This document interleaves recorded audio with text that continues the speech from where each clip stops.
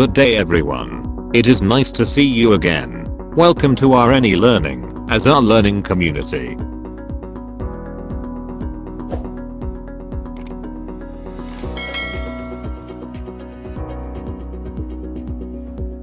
Lesson 1. Shock. Shock is the common denominator in a wide variety of disease processes that present as an immediate threat to life. Simply defined, shock is inadequate tissue perfusion.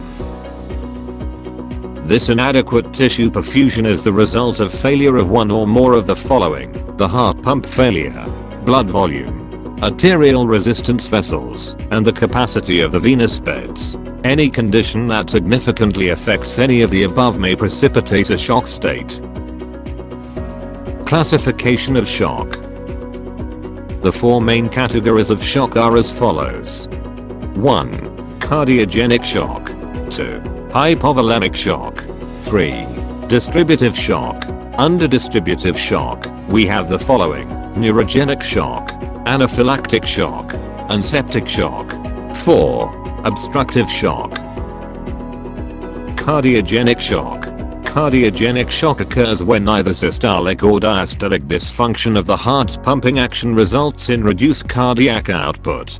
Decreased filling of the heart results in decreased stroke volume. The heart's inability to pump the blood forward is called systolic dysfunction. Hypovolemic shock. Hypovolemic shock occurs after a loss of intravascular fluid volume. The volume is inadequate to fill the vascular space. The two examples of hypovolemia are as follows. 1.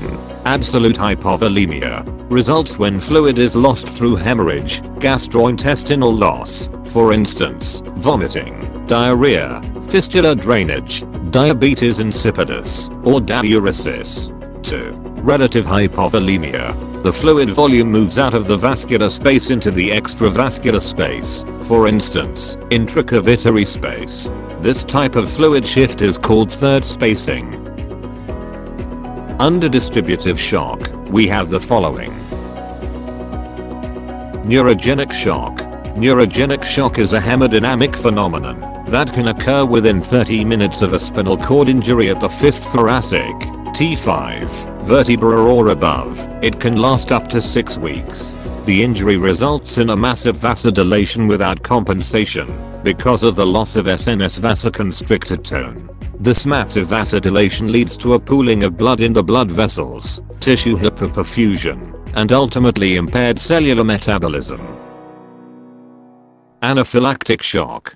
Anaphylactic shock is an acute life-threatening hypersensitivity, allergic, reaction to a sensitizing substance, for instance, drug, chemical, vaccine, food, insect venom. The reaction quickly causes massive vasodilation, release of vasoactive mediators, and an increase in capillary permeability. Anaphylactic shock can lead to respiratory distress due to laryngeal edema or severe bronchospasm, and circulatory failure from the massive vasodilation.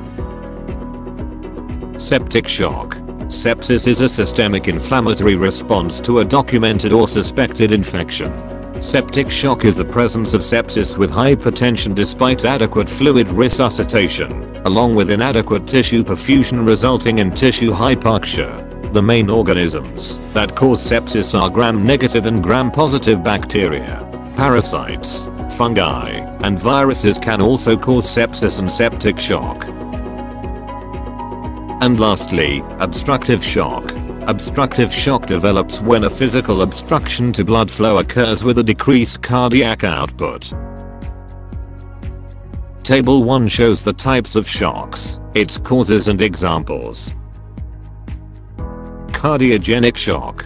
One of the causes is systolic dysfunction, meaning inability of the heart to pump blood forward. Examples are as follows: myocardial infarction, cardiomyopathy, blunt cardiac injury, severe systemic or pulmonary hypertension, and myocardial depression from metabolic problems. Another cause is diastolic dysfunction, meaning inability of the heart to fill. For example, cardiac tamponade, ventricular hypertrophy, and cardiomyopathy. Third cause is dysrhythmia. For example, we have bradydysrhythmias and tachydysrhythmias. And lastly, structural factors, such as valvular stenosis or regurgitation, ventricular septal rupture, and tension pneumothorax.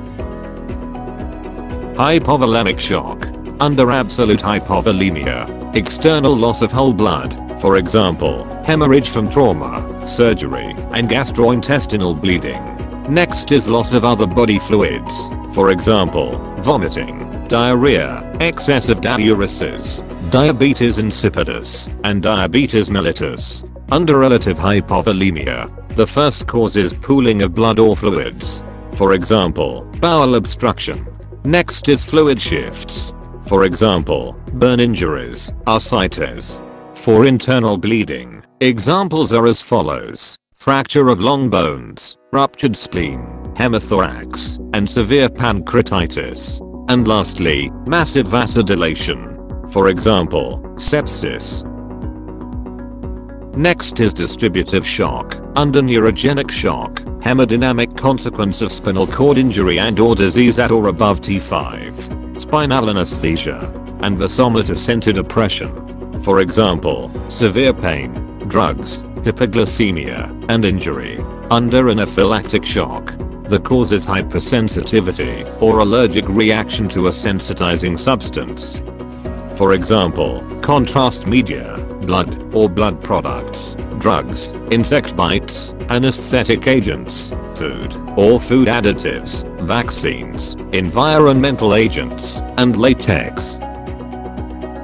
And lastly, septic shock. The first one is infection. Examples are as follows: pneumonia, peritonitis, urinary tract, invasive procedures, indwelling lines and catheters. Next is at-risk patients. For examples, we have older adults, patients with chronic diseases, for instance, diabetes mellitus, chronic kidney disease, heart failure, and patients receiving immunosuppressive therapy or who are malnourished or debilitated. And lastly, the last type, distributive shock. Due to physical obstruction impeding the filling or outflow of blood resulting in reduced cardiac output. For example, cardiac tamponade, tension pneumothorax, superior vena cava syndrome, abdominal compartment syndrome, and pulmonary embolism. Kindly click the next button for part 2. Thank you for listening. Have a good day and be safe. Agyamanag.